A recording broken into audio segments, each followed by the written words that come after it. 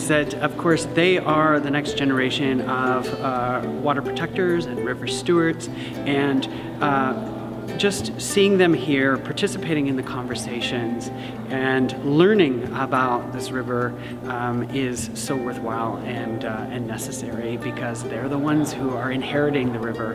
And I think it's also important to have students in the room because they hold us accountable,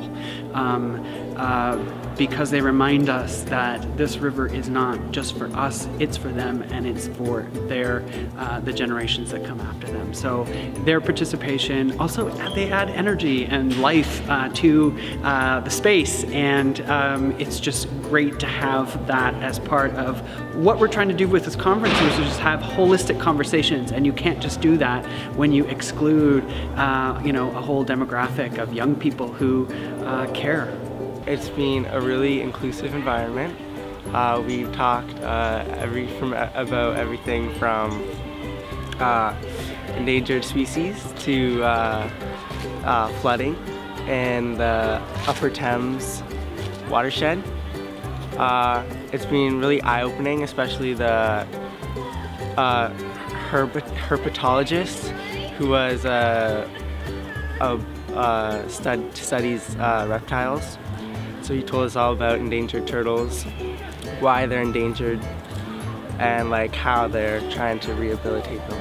See all the animals and reptiles that are endangered in our area, but I had no idea about it, and the amount of people that just disregard it and just don't care.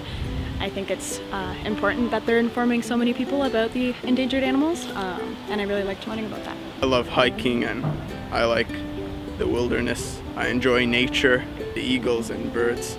They looked awesome. Broadly speaking, what we wanted to do was get people together who care about the river, who work on the river, and have them exchange their stories, their ideas, their energies, their concerns, their worries, and their solutions and their work.